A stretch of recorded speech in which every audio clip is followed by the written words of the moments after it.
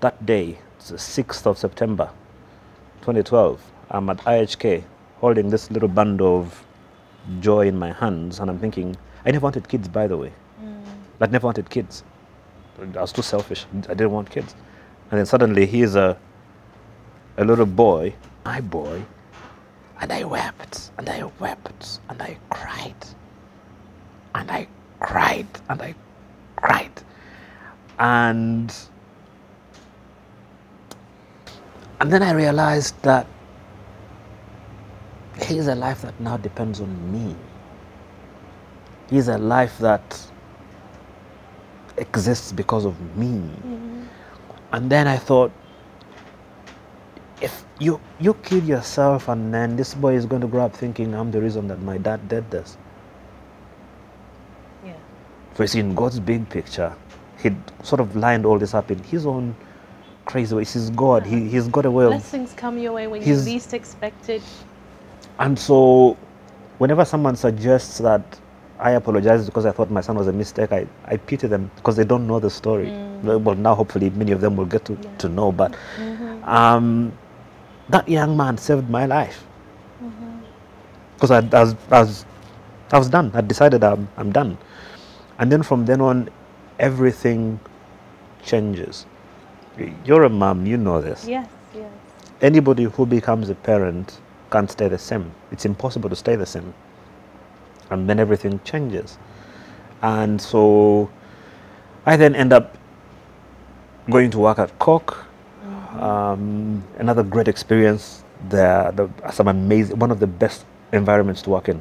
It's hectic, it's brutal, it stretches you to the limit, but it's very fulfilling.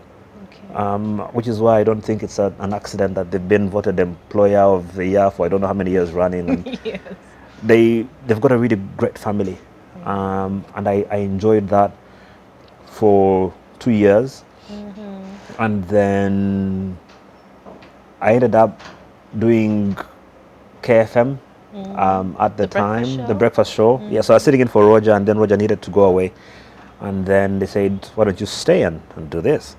And so I eventually ended up doing that. I couldn't do both that and Cork, and so. I loved Cork, I really did, but then it's radio, it's my life, you know. The passion called you back. Yeah, did. Yeah. And so I ended up doing the breakfast at KFM, and it was fun. It's interesting that the entire time I'd been doing radio, I never gotten to do breakfast. But also I'd never gotten, up to now actually, I've never gotten the chance to do late night. So I'm still looking for someone to give me a slot. I don't know, maybe Val or Doreen can give me a chance to sit in for them. But yeah, so I did breakfast at KFM, and then I got this amazing opportunity to lead the team at Kwese Free Sports, and it was an exciting new challenge. I couldn't turn that down, so I ended up doing that, though I still do radio on Saturdays at KFM.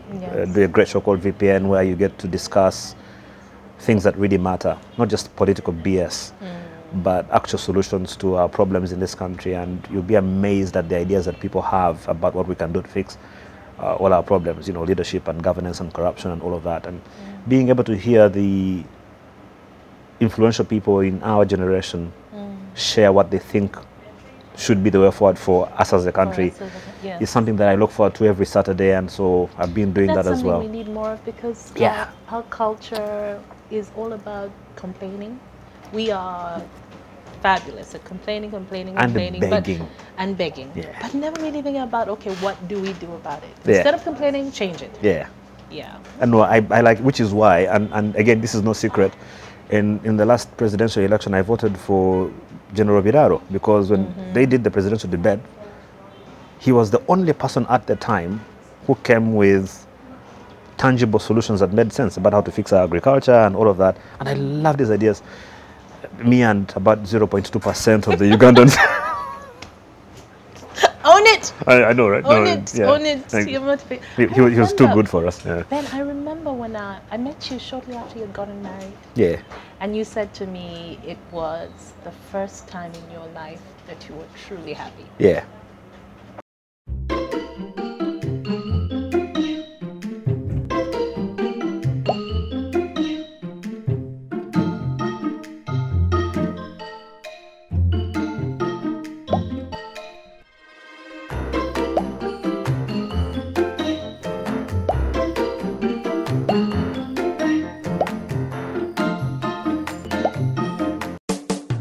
too can get Chocha. Top up every Monday and get 10 times bonus data bundle with Chocha Monday. Log on to www.smile.co.ug or visit any Smile outlet and top up now. Smile. Now you can.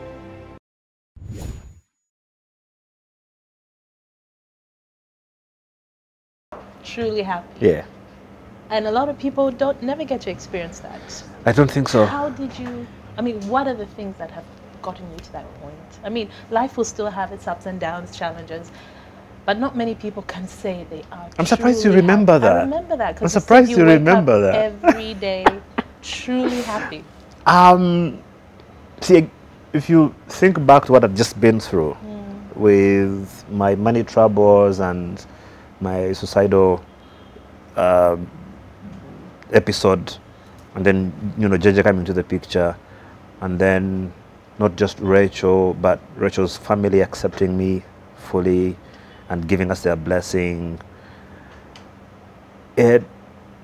Up until that point, I'd sort of had that whole thing of where you're trying to hold on to what people think about you and what are people going to say about this and about that and about that. And then in that period, which I was saying that it's a very good thing for everybody to be humbled. When you hit rock bottom, and then you hit rock bottom and then you dig, and then you dig and hit a rock where you literally can't go any lower, you've got absolutely nothing to lose. I remember a time when one of the banks that I had a loan with that I had not been able to pay called me and said, we're going to put your picture in the newspapers. And I told the guy, that's all right. Can you at least let me choose the picture that you use? Stop, this funny. No, because I'm like... But you were accepting. You're like, okay. I had made peace with it, and it was a thing of, what's the worst that could happen? I'll go to jail for 3 years? Okay.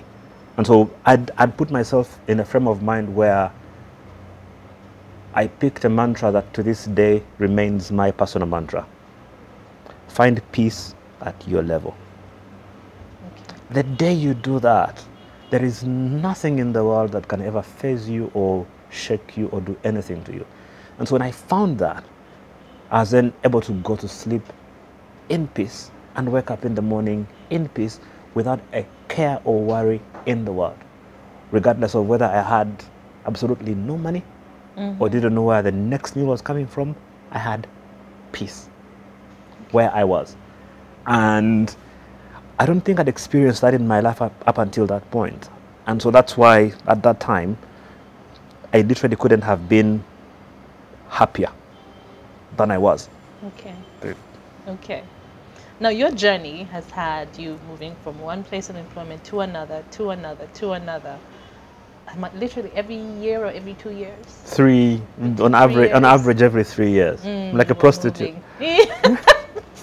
A corporate prostitute. Okay. Yeah. Is it also because your nature is you're highly competitive and you look for the next challenge? A little bit. Opportunities just kept coming? A little bit, yes. A little bit of both. I think most of it has been because the opportunities come. One of the things that God promised me when we were at the university back in 2000, God made me a promise and said, you'll never look for a job in your life. Okay. I've never looked for a job in my life. Now, for the people who don't understand what that means, what do you mean? God made you a promise? God, who made the universe, everything that you know as it now, is, how did you and all of that. So receive that? When we were at the university, we used to pray a lot. Okay. We were very spiritual, if you want to call it that. Oh, we prayed, we fasted. Oh, it was intense. And what happens is that it's difficult to explain to someone who hasn't experienced it before, but God does speak to people, to all of us. He does. And he says, my sheep know my voice. So if you're thinking, where is this God? And you go and say, God, if you're there, talk to me. I want to know. Say something. He will. It might not be in a loud, audible voice with a megaphone, but somehow he will. And if you're listening carefully with your heart and in your spirit and you're willing to listen, you will know. And so it was one of those periods when we'd been going through a season of waiting on God, as we call it in the church, where you're humbling yourself and asking God to lead and guide, which I would advise for everybody. It has immense benefits. But a message will come through. Sometimes it will be through a person. Sometimes it will be through a verse that you read.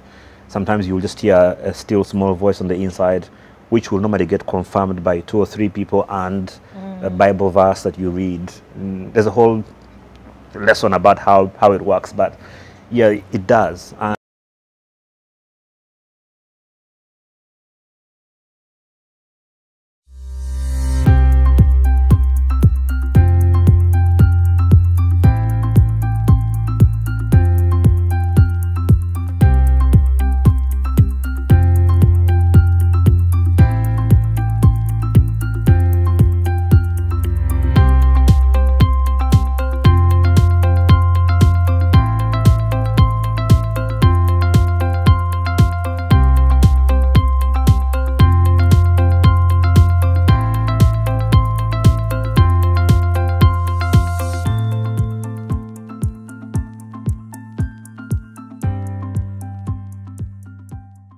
The promise that God made to me was, you'll never look for a job in your life.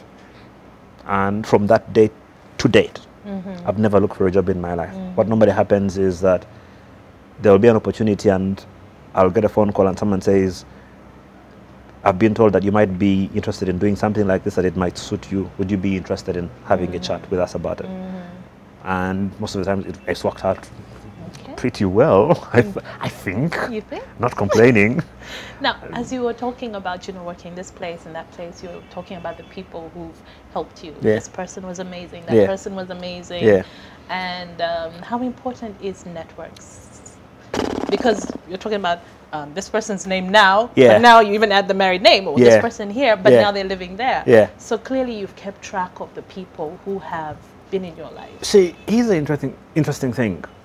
A lot of the people that I'm talking about, and I'm sure you've experienced this, but a lot of the people that I'm talking about, some of them I don't get to see more than once in 10 years.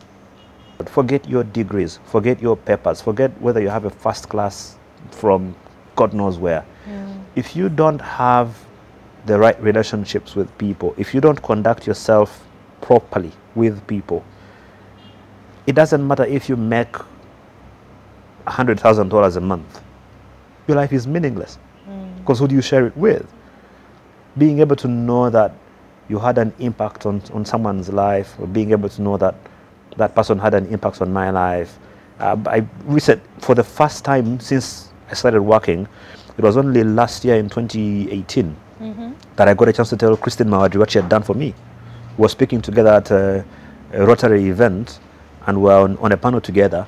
And she'd never had this, you see.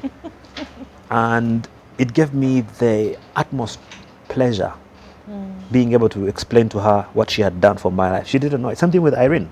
I worked with Irene very briefly on a project that I was doing in 2015 that has a whole different story there. It went sour because of some of my mistakes. But I also got an opportunity to help her understand that she made me who I am today. And I think it's something that she probably wouldn't understand. And I was telling a couple of young people that I'm working with at the moment. There's a couple of missionaries that I work with and support in terms of the things that they're doing, reaching out to some underprivileged young people. And I was telling them that the sacrifice that they're making to be able to go into a slum and try and inspire and speak into the lives of a 6, 7, 8-year-old might not seem like a big deal to them. But if one of those kids ends up being, because it's a football program that we're doing, so if one of those kids ends up being a Sadio Mane, you're nodding your head like you know who that is. You don't, do you? It's okay, we forgive you. Sadio Mane is one of the best footballers in England right now. He plays for football. He grew up in a village as a poor kid. He's now earning £190,000 a week. And he goes back? He doesn't just go back. He's built a hospital in his village. He's built a school in his village. And if I'm not mistaken, he gives every family in his village the equivalent of about 2 million shillings a month, I think. Some sort of social grant. Yeah. Wow. Yeah, exactly. So, but you can imagine, if one of those kids that you're helping ends up being that guy, no one will ever look for you. No one will ever write any stories about you. Even the guy himself might not even remember you. But that's the sort of impact you can have on people. And so in everything that you do, every opportunity that you get to have an influence on someone's life, use it properly. It might be your maid, it might be your security guard, it might be a cleaner at your office, it might be your driver, it might be the neighborhood, lady who sells tomatoes. But being able to do whatever you can to help make their lives better, I don't think there's anything more fulfilling than that in life. I absolutely love that. We all have to pay it forward. Yeah, you do. And it's easy to do. It doesn't take a lot. No, it doesn't. A little bit of time, a little bit of effort. A little bit of your money. And you'll change people's lives forever. A lot of your friends spend millions of shillings on buying things that don't really add value every weekend. We go out and spend 100,000 on a meal. And I'm not saying don't. Please do. You've earned it. It's your right. You've earned that money. Enjoy it to the maximum. But spare some of it and go change somebody's life. Yeah. Go pick another privileged kid that will never even know you and pay their tuition for a year. You talked about, we're almost out of time, but you talked about, the show that you do and having young people talk about, what kind of tangible solutions can we come up with? Yeah. And I think it's not only about our country, it's even in our own lives. Yeah. So what would your advice be? Because I truly hate the whole complaining culture that we're in. People complain about and everything. So it's usually it's a combination. It's complaining the and begging. Is a real thing. It's a terrible thing. How can we fight that? Especially the begging. Because with the begging comes a sense of entitlement. Entitled, exactly, which then leads to complaining. I think it goes back to my mantra. Find peace at your level. Okay. Accept where you are and who you are. If you're in a less privileged position, accept it. Don't go and try to steal government funds because you have access to them because you want to buy the same car that Crystal drives. Find peace at your level because you don't need to please anybody. You don't have to please anybody. I meet people who get surprised at, for example, the car that I drive. Like, you're a whole GM of a big Pan-African brand. How can you be driving such a small Toyota? I'm like, what's wrong with it? I've actually downgraded further to an even smaller, older car now. But they don't know what you're doing with the money that would have gone into a car. See, they'll never get that. But the thing is, I'm happy. My car has a very good radio. It's got AC that works. The shocks are in perfect condition. And that's all that matters. And I do have dreams. My current dream, my wife will tell you my dream car changes every week. My friends will tell you that. My dream car will change every week and then I'll end up buying an Ipsum anyway. But my current dream car, I can tell you, and I'm sure you'll probably find a picture and put it somewhere here, is a Bentley Bentayga, which costs £225,000 before tax. So I do have dreams. Well over £1 billion shillings. Yeah, it is. And I want to drive that car. So either I'll become a big movie star and get paid big bucks, or I'll hit the jackpot and win the lottery or something. But I like to daydream about that kind of stuff. I already know the plan for my house. Oh, God, I know we're out of time, but I've got to say this. You just reminded me. Can Ugandans please stop building ugly houses? I know this is absolutely random, but it just got me. I was thinking about my dreams. So I have dreams. I want to build a really nice, beautiful house. Whenever I Isn't that get just to do because we don't want to invest in architects? We just get a builder. Yeah, but you point at some house and say, I want something like that, or a box. You Windows, doors. You go spend 450, 500 million shillings on a really hideous, ugly a big thing. block of concrete. What is that about? So anyway, I have dreams. I know the house I want to build. I want to build it in a place that's on a hill overseeing the lake. But I'm in no rush to do that. And it's a thing where, again, like I said, peace at my level. When it happens, it will happen. And I know it will happen because I know God will make it happen. Because you're working towards it as well. It's God. It doesn't matter what I do. At the end of the day, it's Him who gives the ability to create wealth. It's Him who will open the sort of doors that will lead to that place. And as long as I trust that He's able to do that, I can enjoy my here and now. I can enjoy the moment in which I am. I can enjoy my wife and kids and friends while I walk towards that journey. Instead of sitting and grumbling and complaining and trying to outdo Krista because she drives a big car, I've got to go steal, borrow, ruin relationships so I can drive a car like that. No one cares about that. For the record, I drive a Toyota as well. A very good, expensive Toyota. But it is, isn't it? I just needed to make that clear. She drives a very good, expensive Toyota. But I have to say, living for yourself and the people that matter to you, not for what other people will say. That's also important. Don't give a monkey's behind what people think about you.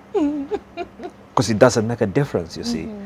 I was telling some people last weekend at an event where we were that when you find peace at your level, the liberty that it brings you is such that if someone in your family is getting married, for example, and you can't afford to make a contribution to that wedding, I'm able to call them up and say, congratulations, all the best.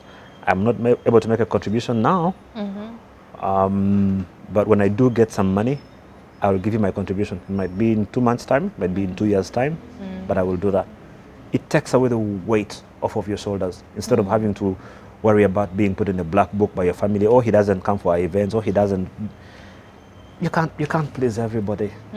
There's no need to do that. So find peace at your level and be content with where you are and what you have. Okay. Well, thank you so much for sharing. I hope I haven't been too much. No, it was awesome. It was awesome. Oh, bless. Bye.